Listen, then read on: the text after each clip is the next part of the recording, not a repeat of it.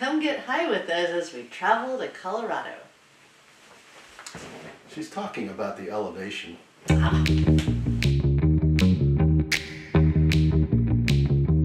In order to get to our first primary destination of Glenwood Springs, Colorado, we had to stop for 2 nights, the first being in Winnemucca, Nevada, and then our second night was at Helper, Utah.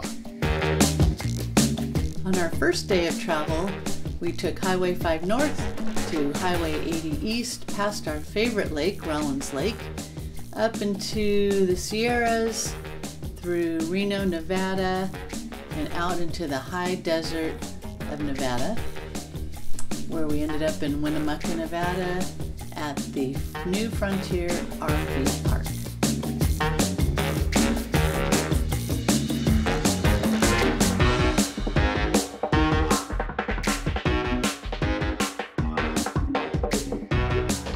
Cheers!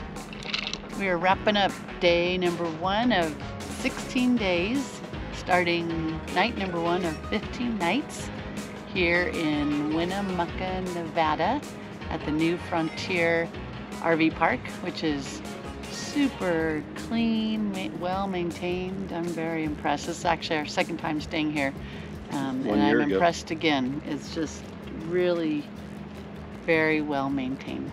Winnemucca is a nice one-day drive for us out of the Bay Area, and it's a place we came last year on our way to Idaho.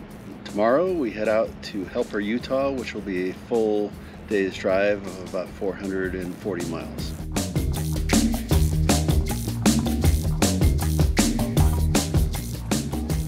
Always working hard to keep Tiffany Sienna looking good.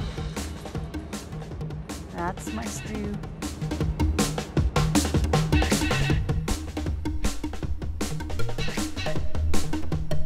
So we had a couple of hours drive through Nevada before we hit the state line of Utah, where the scenery suddenly changed.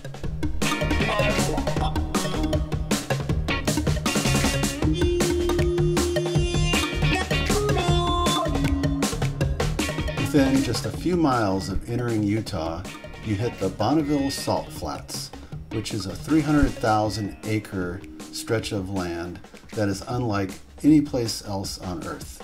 A salt crust ranging from a few inches to 5 feet thick forms a perfectly flat, uniform crust that's visible for as far as the eye can see.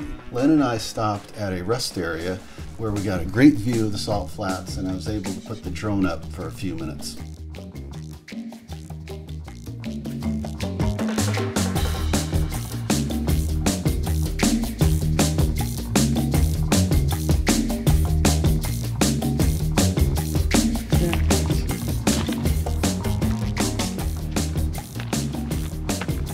Spending about an hour at the salt flats, exploring and having lunch, we were back on the road, and within an hour we were on the outskirts of Salt Lake City. To our left, we could partially see the Great Salt Lake, followed by seeing Salt Lake City at the base of the mountains in front of us. It was at this point, as we entered the suburbs of Salt Lake City, that we probably encountered the most traffic that we would experience in our 2 weeks. It was Thursday, just before the 3-day weekend of Memorial Day, in the afternoon, and traffic really picked up as we hit Salt Lake City and headed south towards the Provo area. Once we got out of Provo, we were back up into the mountains, and suddenly the traffic diminished, which really brought down my stress level. After leaving Salt Lake City, we found ourselves on Highway 6, which ended up being a beautiful couple-hour drive to where we ended up staying for the evening, which was Helper, Utah.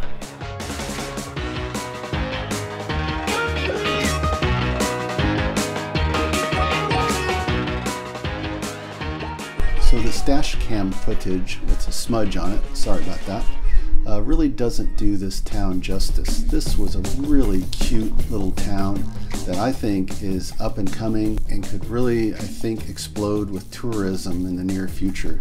It's definitely a place where I'm sure a lot of motorcycle rallies and car shows frequent on the weekends. you can see strong evidence that there's people in town that are turning this place into a historic roadway with old-fashioned gas stations, dining establishments, and other museums. I think the owners of the RV park we stayed at also know tremendous growth potential ahead as they're putting a lot of money into their facility.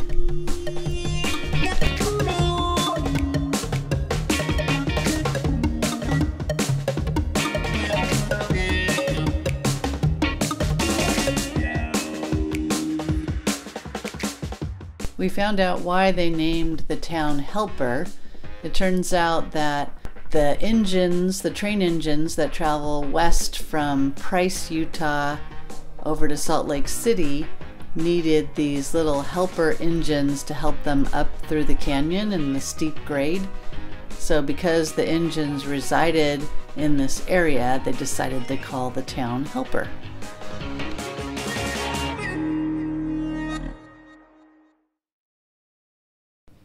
Day 3 of our journey took us from Helper, Utah to ultimately our first major destination of Glenwood Springs. But first we had to get to Grand Junction, Colorado to pick up a rental car so that we would have more flexibility in our local travel.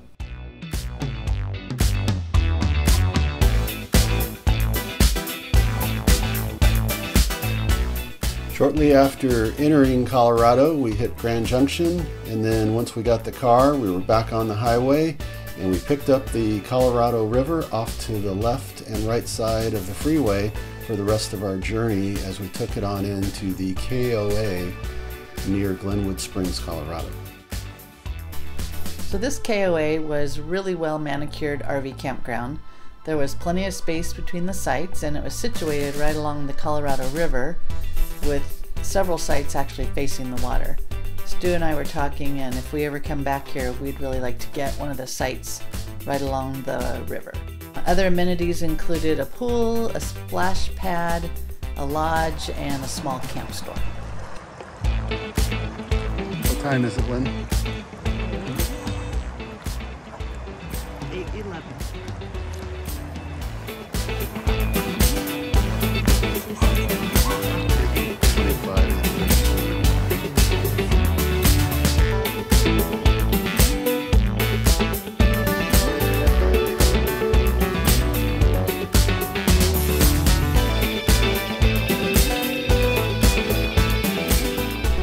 Started our first day in Colorado, headed to Rifle Falls State Park.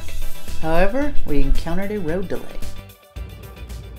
That's a sheep herding going on there.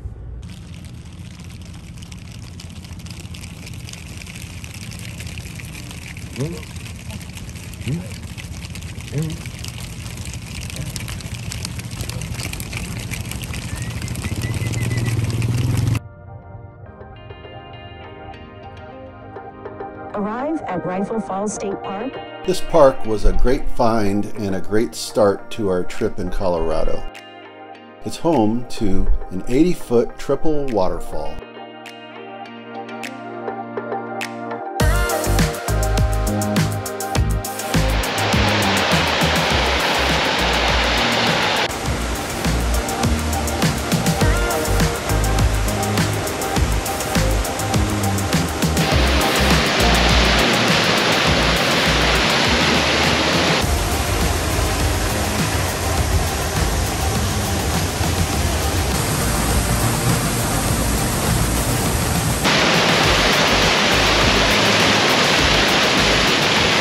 There's some easy hiking that we did in and around the falls, and there were also some limestone caves that we went into. That place we went to in Ohio, what was it called? Hocking Hills. Hocking Hills.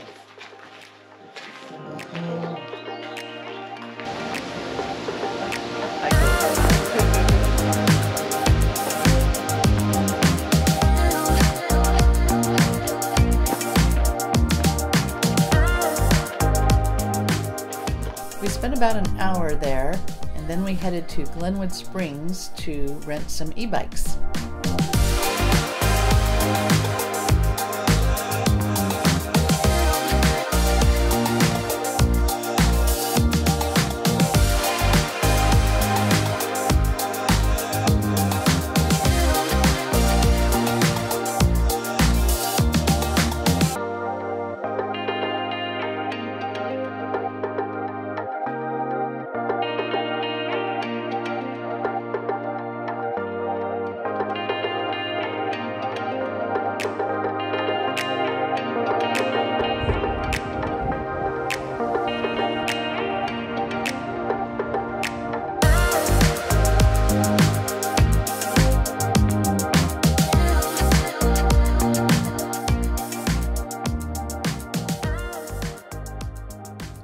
mind our hair. We've been wearing bike helmets for the last 2 hours as we finished up just an amazing 2-hour bike ride at the, what's the... It's so amazing, I don't know where it is. Turn it off. Glenwood Canyon. We've just finished a 2-hour bike ride up the Glenwood Canyon bike trail along the shores of the Colorado River here in Glenwood Springs, Colorado. Your thoughts? Amazing. It was so beautiful. You have the river along the, you're on a bike path and there's a river right next to you, and then red rock canyon walls just going straight up from the river, and then I-70 is above you to the other side, and there were rafters on the river. And did you see the bighorn sheep? I didn't know that's what that was. I saw you pointing. I thought it was deer. Wow, yeah, so it was so cool. Such a fun. And then thank goodness for the e-bikes, because it definitely had some elevation. Oh, we needed the electronic bike. Yeah, there were a few times that had significant elevation. Yeah, and then you got off some gravel when we got down right on to the river. Yeah. Yeah, so they were helpful, but yeah. What was the name of this company that we rented from? Canyon Bikes. Canyon Bikes. Yeah, downtown Glenwood Springs. Good. Yeah, great experience. So when we're out and about and hungry for lunch, we really enjoy finding unique sandwich shops. And this one, Sweet Colorado, did not disappoint. Not only did it have great sandwiches, it turns out that they offered like 100 different donuts every day. We tried one called the Cronut, which was a cross between a donut and a croissant. It was 11 layers and it was amazing. They also have an extensive coffee bar, as well as they serve wine, beer, and cocktails. So we've got turkey, avocado, tomato, lettuce, cream cheese, pepper jack cheese on bacon, what was it called? Bacon cheddar bread. And I've got a club sandwich on bacon cheddar club.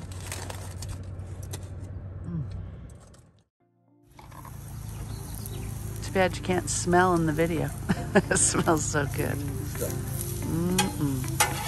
Who doesn't love bacon smell? So the next morning we cooked a breakfast on the Blackstone, and then we made plans to head up to the mountains about an hour southeast of Glenwood Springs to check out the town of Aspen. So Aspen sits at an elevation of about 8,000 feet. In comparison, Glenwood Springs, where the RV was about 5,800 feet. So like I said, we were getting high in Colorado. Aspen is a resort town for the rich and famous. It's got skiing in the mountains around it, surrounding it. It has high-end shopping and eateries in the downtown area. And there's mansions that snake up the mountainside. My favorite part was the architecture of the downtown area. It was like every building was different from the one next to it, yet they all blended together and complemented each other, and I just found it to be really beautiful.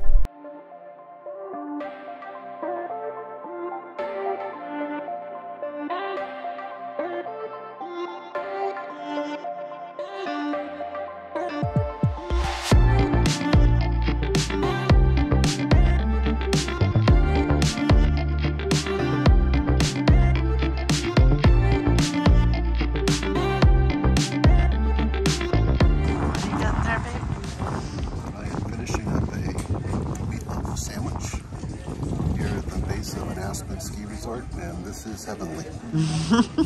But it's not heavenly, it's Aspen.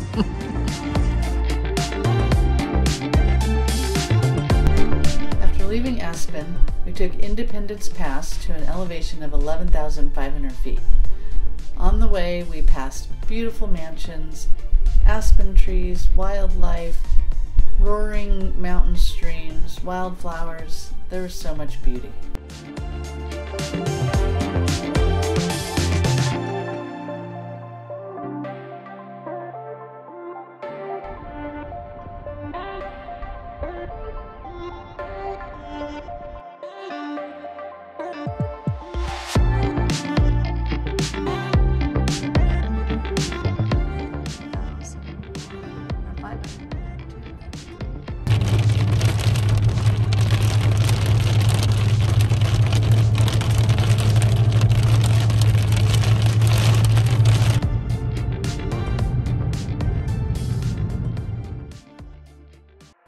One of the last things we did on our Glenwood Springs leg, and probably one of the best things we did, was to go to the Iron Mountain Hot Springs.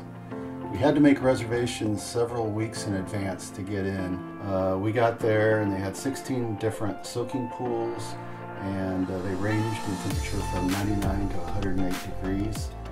The place sat right along the banks of the Colorado River, and the scenery was spectacular while you were out there either soaking in the tubs or sitting poolside. I believe, Lynn, one of the first tubs we got in was like 103, 104, which is a little higher than what we do at home. We're usually 102 in our hot tub. Correct. Eventually, I think the highest we went in was maybe 107. Yeah, couldn't stay in there very long, but it was very therapeutic. I enjoyed talking to some of the different people we met in each tub.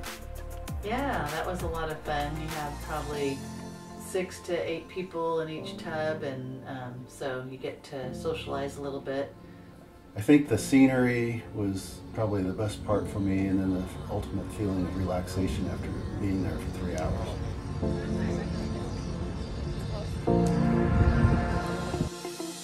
Hope you enjoyed part 1 of our journey. But wait, there's plenty more. We've got parts 2 and 3 coming up soon that we can't wait to share with you. In episode 2, we head south to Moab, where we see spectacular scenery along the Colorado River and in Arches National Park.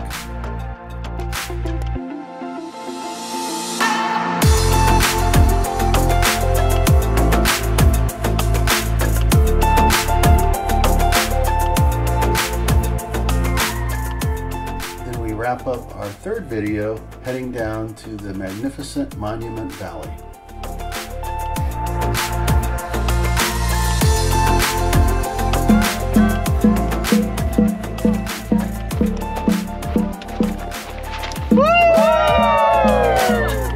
Thanks for watching Journey with the Gypsies.